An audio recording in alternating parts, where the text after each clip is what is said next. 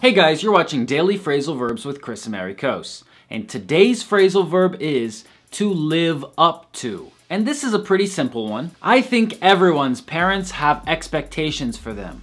What they want their children to do and what they don't want their children to do. And if you meet the expectations that your parents set for you, you can say, I lived up to my parents' expectations. This basically means I made it a reality. Somebody expected something, and it became a reality in real life. But it's not only about parents. For example, if we have a famous football player, and he has a nickname, Never Lose. For example, John Never Lose Smith. And we go to watch a football game, and he plays, and his team wins. We can say, he lived up to his name, because his name is Never Lose, and he didn't lose. So, what we expected from him became a reality. He lived up to his name. Thanks for watching Daily Phrasal Verbs with Kris and Amerikos. Don't forget to press like, press subscribe, and leave a comment down below.